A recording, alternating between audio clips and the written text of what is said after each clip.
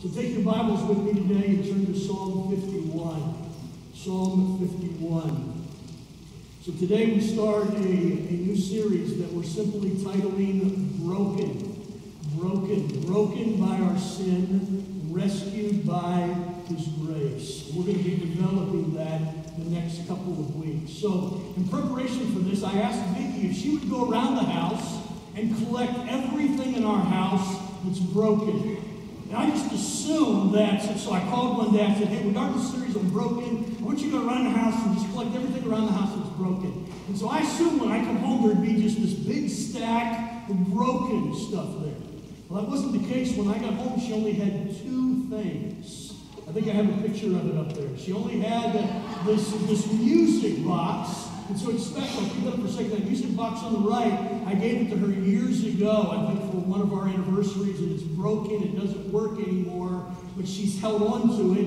And the other is just something I bought in Guatemala, or where did I buy it? I bought it in Guatemala where our kids are. It's cracked, and we have it up on the back porch. And so I asked her, I said, Vicki, where is all the rest of our broken stuff? I mean, don't we have more broken stuff? And her response to me, she looked at me like I had four eyes, which she does quite frequently. And so she looked at me like I had four eyes, and she simply made this statement. She said, Brian, we don't have it because we throw the broken stuff away.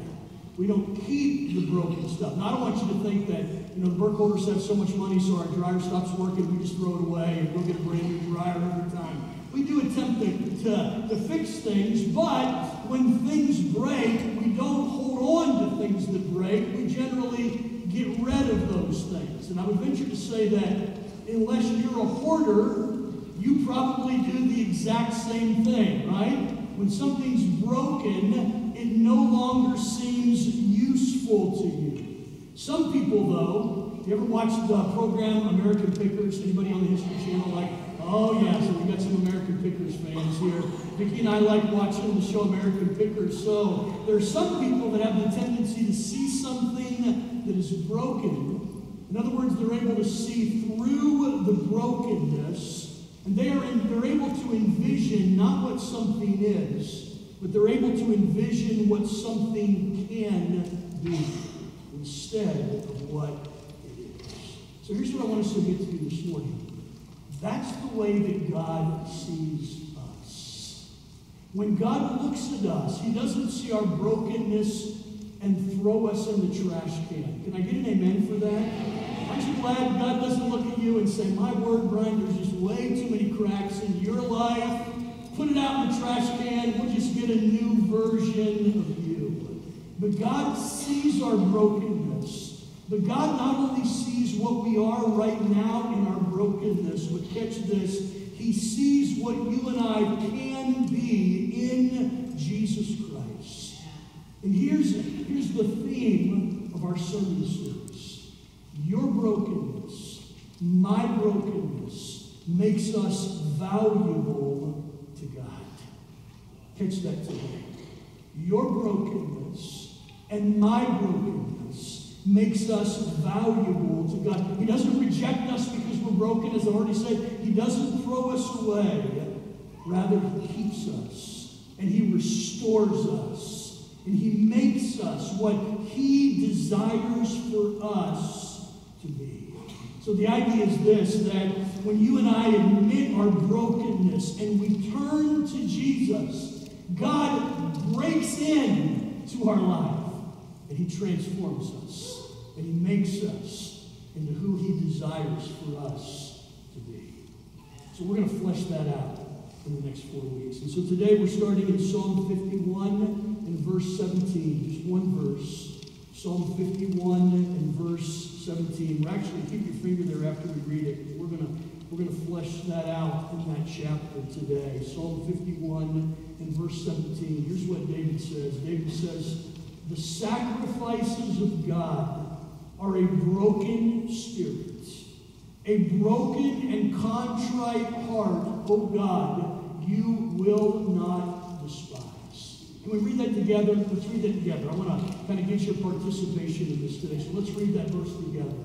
The sacrifices of God are a broken spirit, a broken and a contrite heart, God, you will not despise. So here's the first point. It's so simple, and yet it's so profound. The first point, very simply, is this. You are broken. Let that sink in for a second. You are broken. That's not a condemnatory statement, because not only are you broken, but guess what? I'm broken too. And not only are you broken, but every person here today is broken. In other words, there are some flaws in our life that need to be fixed. No one here is perfect. Look around. There's not a single perfect person here today. There's not a single one of us who are perfect today. No one is perfect. No one is flawless. We are all imperfect minds. So catch this. In this journey towards restoration, in this journey towards becoming who God wants us to be, the very first step in that is to admit your brokenness. So we want to do that today. We want to admit our brokenness. So say with me this morning, I'm broken. Say it with me. I'm broken. Boy, you weren't convinced about that at all. Say that with me today. I am broken. One more time. I am broken. Turn to the person beside you and say, I'm a hot mess. Go to do it. I'm a hot mess. As I look out over you today, I am looking out over a group of people who are a hot mess. You are broken. You desperately need fixing. As I was thinking about this, so I thought of my weird mind. I thought of the Christmas special, Rudolph the Red-Nosed Reindeer. And you remember why? So as they're on the journey there, they get to the island of misfit toys. Remember that? That is Rudolph, right? So somebody told me, right? That is Rudolph, Vicky. So I'm on that. So I island, and I thought, that's us. That's Hollywood Community Church. Hey, we're supposed to be a Jack in the Box, but we're really Charlie, and so we can't function. All right, why? We are all broken. It's so important for us to understand that. Any steps towards recovery, any journey that is going to lead us to where God wants us to be, begins with the recognition of our failures, our defeats, and our deficiencies. Let's admit today, can we admit that's not easy for us, right? It's really easy for me to see the failures, the deficiencies of somebody else. I can look at other people today and I can tell you, man, here are all of their weaknesses. But it's really tough for me to see my own. And I imagine that you're the exact same way. We tend to respond, though, in one or two ways. So we tend to do one or two things when it comes to our weaknesses and all of that. My OCD's kicking in. Let me straighten this out right here. We tend to do, wouldn't it be terrible to live with me, right, Vicky?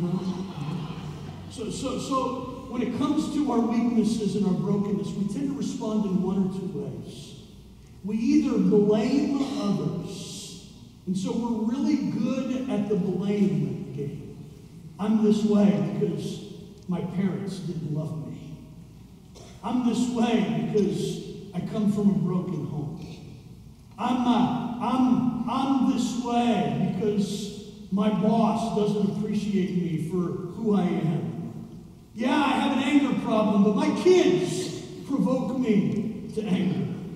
My wife ignores me. I know I have a problem with pornography, but it's not my fault because my wife doesn't give me the attention that I need. It's really easy for us to view our problems and dismiss them and throw them off by blaming someone else. By the way, if you do that, you're not the first person to do that. Remember Adam in the Garden of Eden? So God comes down one day and says, Adam, where are you? And Adam's like, well, I'm hiding from you. And God's like, why are you hiding from me? He said, because I'm naked. And God said, who told you you were naked? Did you eat from the tree in the midst of the garden from which I told you not to eat? And rather than Adam saying, I did, I fess up, I did it, what did Adam say? Yeah, the woman that you gave me, God.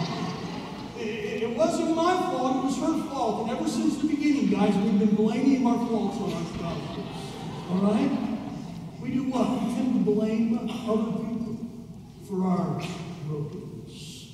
We not only blame other people, but we have a tendency to deny it. We not only play the blame game, but we also smile through our denials. Do we not? I don't drink too much. Hey, I might have a beer every now and then, but I don't drink too much. I don't have an anger problem. Yeah, I blow up a couple of times a week. I don't have an anger problem. I'm not being unfaithful to my wife. Yeah, I'm flirting a little bit at work, but I'm not being unfaithful to my wife. I'm not an absentee dad. Yeah, I know I should be there more for my kids, but I'm not an absentee dad. I don't misuse drugs. I'm not a compulsive shopper. I can control my gambling. We can go on and on. And we what? We deny our problems. It's not me. It's somebody else. Well, God talks about that in His Word. Let me show you a verse in Proverbs chapter 28 and verse 13. So powerful, this verse. Whoever conceals their sins does not prosper, but the one who confesses and renounces them finds mercy. So God says, listen, if you want me to bless your life, if you want to experience my grace, if you want to experience my power in your life, listen, don't hide your sins, don't cover it, confess it, admit it, admit your brokenness. The second thing, if you're following along, is this: not only admit it, but confess your brokenness. Confess your brokenness. The word confess is an interesting word. It's found throughout Scripture. We know it in 1 John 1:9, if we confess our sins, He's faithful and just to forgive us our sins and cleanse us from all unrighteousness. The word confess has the idea of being in agreement with God. The word confess means that I see myself not as I see myself, but I see myself as God sees me. And so when I confess, I'm coming to God saying, God, I see this sin, not in my self-justification that I would normally have, but God, I see this sin as you see this sin. And I confess, Lord, the sin grieves you. One of the great examples, I believe, of confession is found in the book of Isaiah. If you've read through the book of Isaiah, you might know what I'm talking about. So Isaiah was commissioned as a prophet to the nation of Israel. And he was basically a prophet of doom. So he was supposed to go to the Israelites and basically call out their sin and enumerate their sin. So if you read the first 5 chapters of the book of Isaiah, Isaiah does a great job of that. So he goes to the Israelites and he basically says over and over again, you have an older translation, he says, woe are you. Over and over again. Man, you're in trouble. God's going to judge you. You're terrible people. You're sinners. You're wicked. You're disobeying God. You're not doing what God wants you to do. Over and over again, he pounds the Israelites with their disobedience and with their wickedness, doing what God told them to do. And we come to chapter 6 of Isaiah. And Isaiah experiences something different. He begins the chapter by saying this: in the year that the king Uzziah died, I saw the Lord high and lifted up. And he gives this awesome description of the vision that he had of God. And it's amazing, at the end of that vision of God, he doesn't turn to the Israelites and say, woe are you. But he changes and he says, woe am I. Woe is me. I'm not sure whether that's correct grammar or not. Woe am I. Woe is me, for I am undone. I have seen the Lord of hosts, and I see myself in all of my wickedness. You see, church, here's what we have a tendency to do. And when I say we, this is the generic we. This isn't me telling you what your problem is. This is me telling us what our problem is. We have a tendency to compare ourselves by everybody else. So we come to church and we look at the people around us, and we don't verbalize this. We never verbalize this, but we kind of sit around and we look at the people around us, and we feel pretty good about ourselves. I'm better than Mike. I'm a much better Christian than Mike. I know I'm better than Stanton, and I'm probably better than Dave. I don't know, maybe Steve's better than me, but I'm pretty close. We're running neck to neck on all of that. And so we sit back and we look at everybody else, and we can cross our arms, and we can feel pretty good about ourselves. Because we're comparing ourselves with each other. What we've done in the church today, quite frankly, is we have lowered the standard. The standard that we're trying to meet up to is everybody else. And as long as we think we're as good as everybody else, we're satisfied with ourselves. And what we need, church, today is a vision of God. We need to see God in all of his holiness, and God in all of his righteousness. And when I see God in all of his holiness and all of his righteousness, I can respond in no other way than to admit my brokenness and to confess my brokenness before God. What happens in our churches, especially here in the United States, and if I can be critical for just a moment, in our churches in the United States, we've become good at being religious. We become really good. And we think really highly of ourselves. And we don't see ourselves as God sees us. We see ourselves as we want to be seen. So we fail to see our own brokenness. We fail to see ourselves as God sees us. You are broken today. You may say, Brian, I've been a believer for 40 years. You're broken today. Brian, I've taught a life group for years. You are broken today. Brian, I got a perfect marriage. You're broken today. Brian, I got great kids. You are broken today. We are all broken, and we are in need of someone to rescue us. Until we recognize our brokenness, we can never become who God wants us to become. I've defined in your outline brokenness this way. It's a recognition of spiritual bankruptcy and a longing to be rescued by God.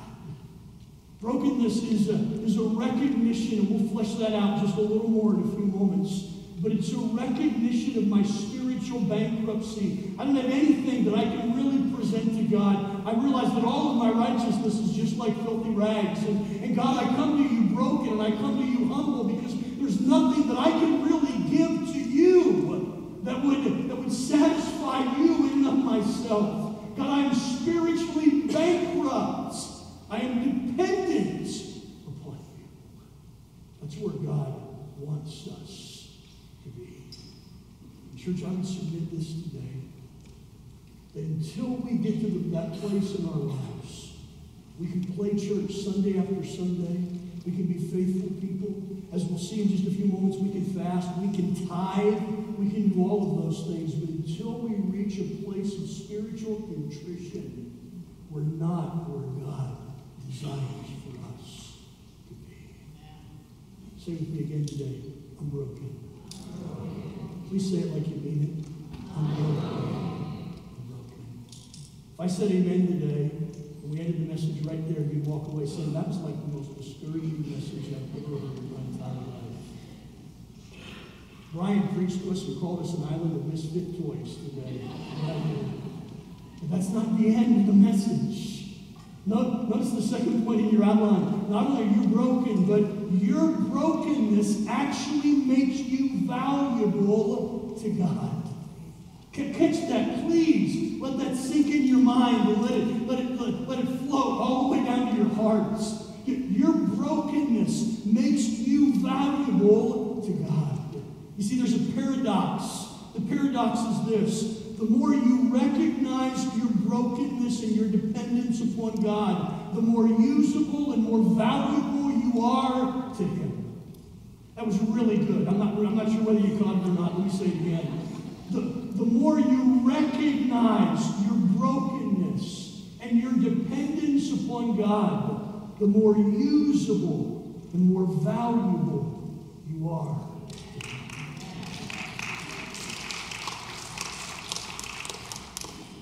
That's countercultural. That's counter-religious culture right there. We want to believe, no, I got everything I need to be. I'm going to lift myself up by my bootstraps. I am self-dependent. I am a self-made man. I'm not only a self-made man, but I'm a self-made Christian. And I know that I needed Jesus to be saved, but from the point of my salvation to now, I want you to know that I'm doing this on my own. Are you really? Are you really? You see, the more you recognize your brokenness, the more you recognize your dependency upon God, the more valuable you become, the more usable you become. Let me show you what I mean. Go back to Psalm 51. We read verse 17 just a few moments ago. I want to go back just a little bit, and I want to understand the context. So Psalm 51 is David's psalm of confession. You know the story, right? Many of you do. I want to assume that everybody does. So David, who was God's selection to be king, God actually chose David to be king because David was a man after God's own heart. As a boy, he sat out in the fields and he played his harp and he worshiped God and he had a pure heart towards God. And God said, that's the man that I want to lead my people. And David was selected to be God's leader. And for years, David led God's people in righteousness and the way that they should go. He wrote the majority of our Psalms. He loved God. He was a man after God's own heart. One day, David made a fatal mistake. Looked out across the balcony and he saw a beautiful woman and he lusted after her and he called her to the palace. He seduced her and he committed adultery. And if that wasn't enough, he tried to cover up his sin, what we talked about just a few moments ago. They ended up killing Uriah the Hittite in the process. And here's David, a godly man who committed a gross sin. And in Psalm 51, he's pouring out his heart in confession to God. And by the way, David responded correctly to his sin. And he's pouring out his soul in confession to God. And we won't read the entire chapter, but I want you to see verse 16 and then verse 17 so we understand the context. David says this, "For you will not delight in sacrifice, for I will give it." Let me just pause there for a second. So if you remember, the way that the Israelites worshiped God was through sacrifices, right? So when they sinned, they would bring a lamb to the temple, a lamb without spot and blemish, and they would sacrifice that lamb to God. That's what God had commanded in the Old Testament law. That's the way that they worshiped God. And yet David says, wait a second, let me read it again. "For God, you will not delight in sacrifice, or I would give it. You will not be pleased with burnt offering."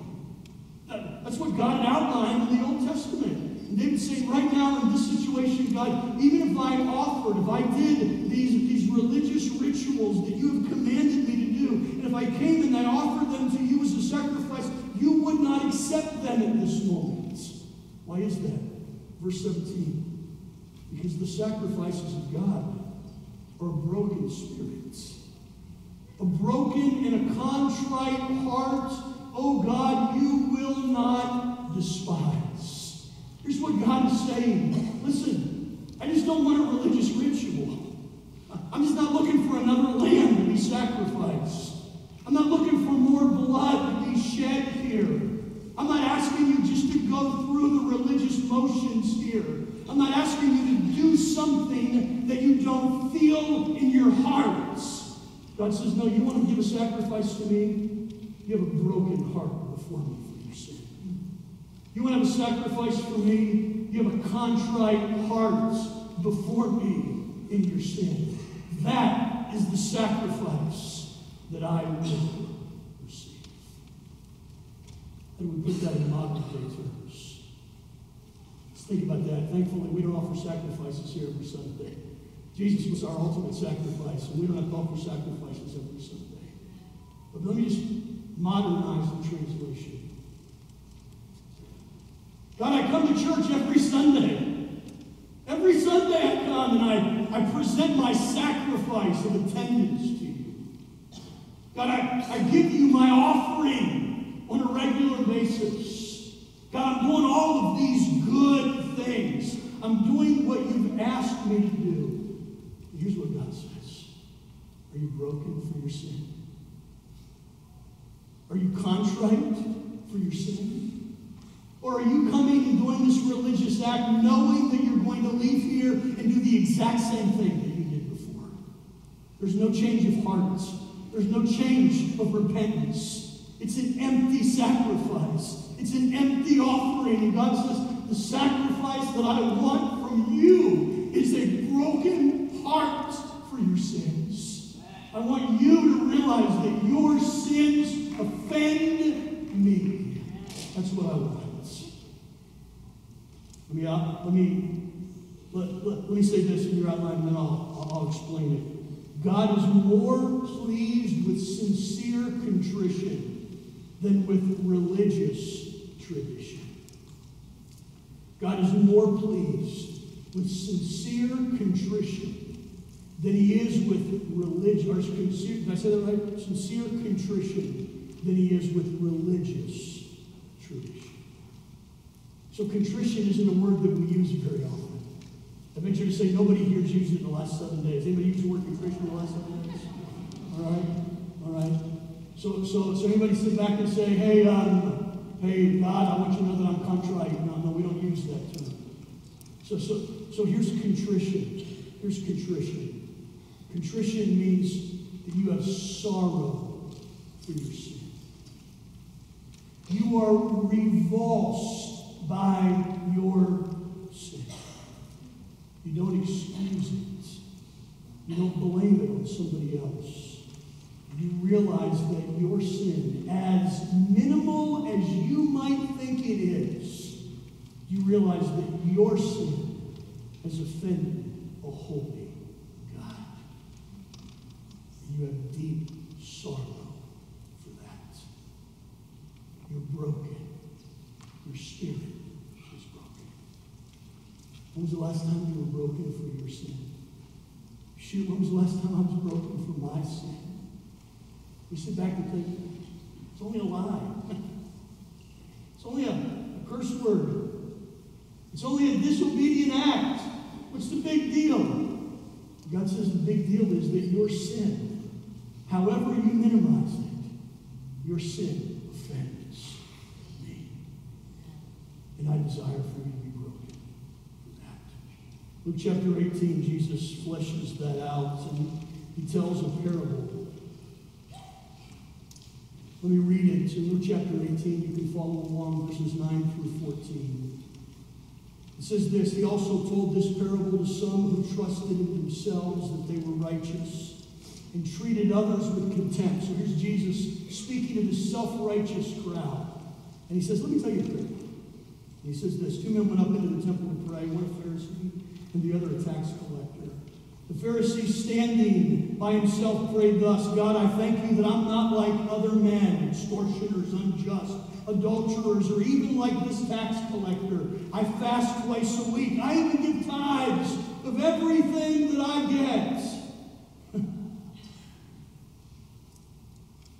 But the tax collector, standing afar off, did not even lift up his eyes to heaven, but beat his breast, saying, God, be merciful to me, a sinner.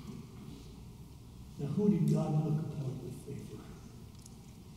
Jesus said, I tell you, this man went down to his house justified rather than the other. For everyone who exalts himself will be humbled, and the one who humbles himself will be exalted. Let me tell you, try to summarize that. So here's what he's saying. Here's what he's saying.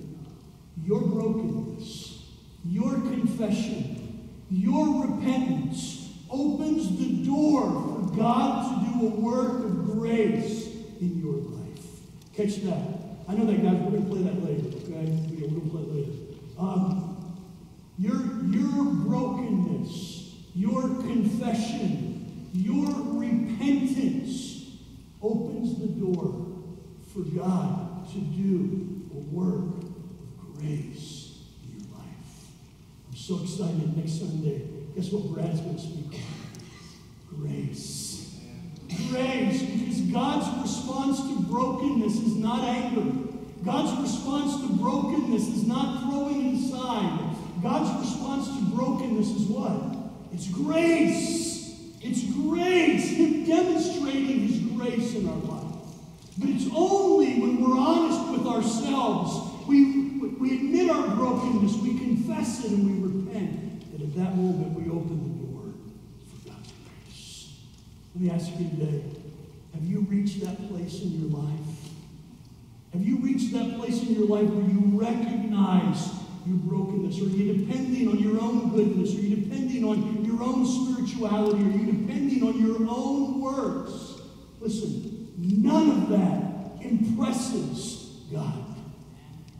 God never walks away and says, man, that Brian Burkholder is a fantastic guy. I tell you what, man, I wish we had more guys like Brian. I wish we had more pastors like Brian. I wish we had more husbands like Brian. Right? All of my good works are just like filthy rags in God's sight. The only thing that impresses Him is when I turn to Jesus and I say, listen, it's not me, but it's Jesus in my life. That's what impresses Him. Let me show you a third thing. The third thing is this. Only Jesus can fix your brokenness. Only Jesus can fix your brokenness. Let me just say this. That doesn't mean that there's no need for doctors. It doesn't mean that there's no need for medicine. So if you're here today and you're saying, well, I'm sick and only Jesus can fix it, so there you go. I'm not going to the doctor. Or I'm broken. I'm not going to go to a recovery program. Well, that's not what we're saying. We would encourage you to go to a recovery program. All of that. But here's what we're saying. In reality, only Jesus can fix your brokenness. Go with me to 2 Corinthians chapter 4. 2 Corinthians chapter 4.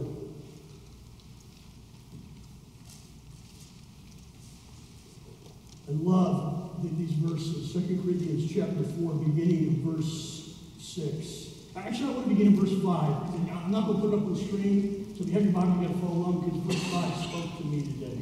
As I was reading through this and praying through this morning, Paul says, for what we proclaim is not ourselves, but Jesus Christ is Lord, with ourselves as your servants for Jesus' sake. I sat back and thought, oh, that ought to be the goal of every preacher today. It's not ourselves that we're talking about, but it's Jesus, and we're simply His servants. Verse 6, for God, who said, let light shine out of darkness, has shone in our hearts to give the light of the knowledge of the glory of God in the face of Jesus. Let me pause there. So here's what Paul is saying. He's saying God who created light and God who invaded darkness has shown the light of the gospel into our lives. Can I get an amen today? Isn't that fantastic? So God who created light has shown the light of the gospel into our lives. Verse 7, here's the verse I want you to catch. But we have this treasure in jars of clay to show that the surpassing power belongs to God and not to us. We'll flesh that out. We are afflicted in every way, but not crushed. We are perplexed, but not driven to despair.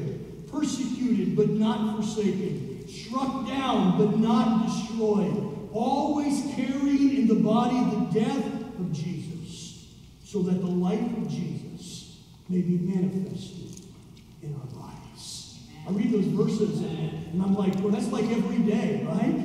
All right, beaten down but not destroyed, perplexed, all of that. That's like life right there. But here's what Paul says.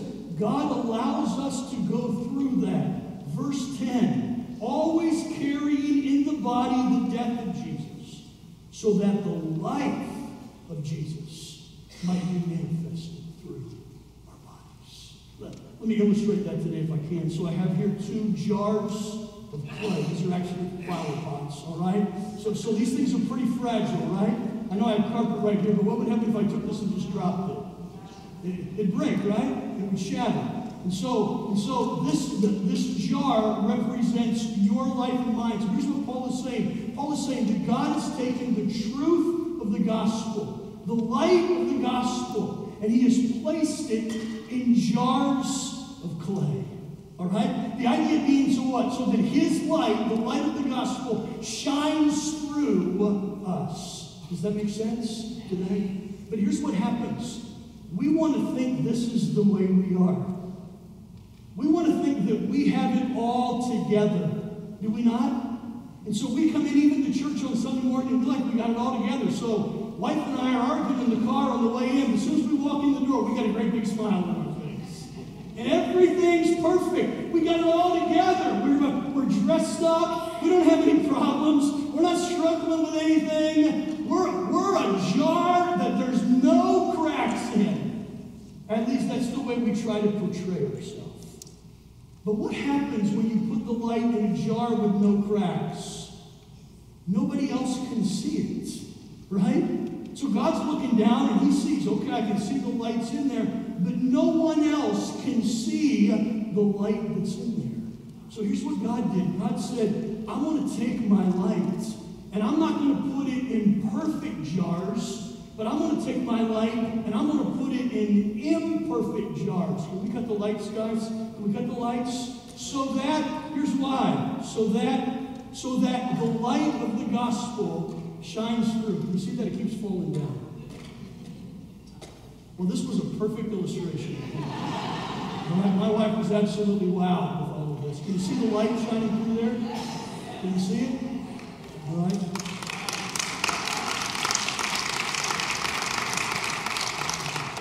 Listen, we can, thank you, turn the lights back on, guys. We can pretend as if we have it all together. And sometimes because of our pretending, we fail to let the truth of the gospel out. But when we sit back and say, I'm broken. I got cracks in my life. I'm not perfect. But God, in his grace, reached down in my brokenness, and God broke into my life with the truth of the gospel. And I might not be, I'm trying my best to put my life back together, and it's not perfect, and life never is, because all of us have had ups and downs, and we've had struggles in our life, and you try to put your life back together, it never looks like it did in the beginning, but that's okay. Why is that? Because God desires to shine his light through you. God actually uses our brokenness for himself. Just a couple of things, and I'm done there. If you have your outlines, your brokenness gives him glory. Your brokenness gives him glory. Listen, when you're like this, you can sit back and say, hey, you know what? Everybody else is broken, but this is me. And who does that glorify? That glorifies you.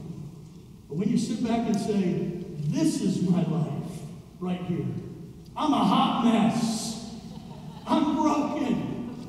But God's changing me. Who gets the glory? God gets the glory. The second thing is this. Your brokenness makes you dependent upon him. It makes you realize each and every day, I need God. I'm broken. I'm fallen. I wake up in the morning and think, okay, God, I got to be the husband to Vicki that I need to be. And I don't have the strength to do it. God, I desperately need you. And God, I head to work and I got to deal with all these people at work. And I can't do it on myself. But by myself, God, I desperately need you. My brokenness demonstrates my dependence on God. Church, lovingly, because the same thing happens to me. We don't recognize our dependence. We think we're pretty good on our own. You said, Ryan, how do you know that? How much time do you spend in prayer? Your prayer life, or your lack of prayer thereof, shows how much you and I actually depend upon God. We say we need him, but we act as if we don't. We don't cry out to him. Your brokenness shows your dependence. And the last thing is this: your brokenness gives others hope. You see, here, we're trying to reach our friends for Christ, and if we always present ourselves like this, so we have friends in our lives whose lives are broken, and they look at us and they think, man, I can never have a marriage like that, or I can never have a life like that. Well, they got a perfect life. Everything's good, because we're always trying to present ourselves this way. We don't want anybody to see the cracks in our life. We don't want to be transparent. We don't want to show our weaknesses. We present ourselves as being whole all the time, and unbelievers sit back and say, I can never do that. I can never do that. But if we sit back and we show ourselves as this, and to sit back and say, I'm broken, but you know what? The glue that's holding me together is Jesus. And what's helping me be victorious in my life is Jesus. They sit back and say, I can do that.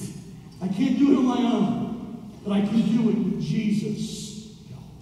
You see, it's our brokenness that makes us attractive to a lost world. So here's my conclusion today. Allow Jesus to use your grief for his glory. Allow Jesus to show his power through your victory over addictions. Encourage others by showing them that Jesus can transform your marriage. Allow God to break into your life and change you for his glory. I'm broken. You're broken. But our brokenness actually makes us valuable to God. Would you stand with me today? We have videos that we're going to show. We're just going to kick that off next week with the videos. This will use Glenn's video next week. Our prayer team, our praise team is coming, and they're going to lead us in song. It just beautifully demonstrates this. It's a song called Broken Vessels. Let me give you the words of this song.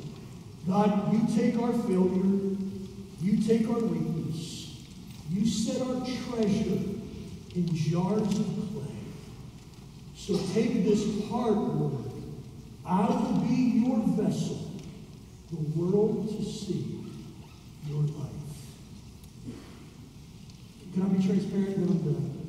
When we started this series, we sat back and thought, boy, this is going to be a great series, because we have a lot of people in our congregation that are struggling with hurts, habits, and hang-ups. So by the way, Brian leads our Celebrate Recovery program, and he'll be in the back. And if you're interested, he can give you all the info on that. Man, we're 100% behind that. We sat back and thought, well, there's a lot of people in our congregation that can use this. And then the Holy Spirit of God grabbed a hold of my heart and showed me that not only are those people broken, but I'm broken. I'm broken. I wish I could stand before you today and tell you that I'm a perfect pastor, that I never lose my temper, that I always treat my wife the way that I should, that I always respond with faith, that I never doubt, that I never get mad. I can't tell you that because I'm broken. And we realize this is what we need as a church.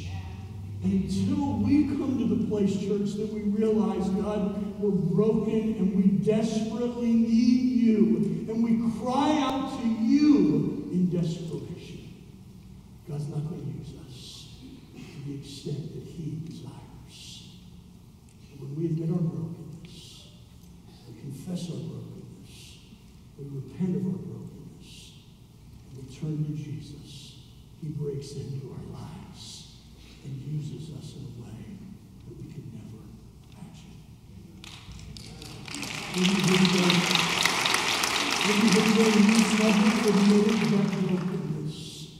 The Bible says that all of us have sinned and fallen short of the glory of God. There's no one righteous, no, not one. Maybe you're here today and you've lived in this feeling of self-righteousness today, and you've never actually recognized your need of Jesus. I encourage you today, come to Jesus. Come to Jesus. You can't do it on your own. You can't. Come to Jesus. Maybe you're a believer that's for years, you've kind of just had this heart. You're better than everybody else. And you look around with people around you, and you struggle with the brokenness of everybody else. And it's been a long time since you fell on your face before God and you cried out to God for your sin. Allow God to break you. Admit that you're a broken vessel for which God desires to shine his light. Lord, thank you for the truth of your word. Thank you for Jesus today. Thank you that it's Jesus who makes us valuable. Thank you that it's Jesus who transforms us. Thank you that it's Jesus who gives us hope. And I pray that Jesus would shine through our lives. In Jesus' name we pray.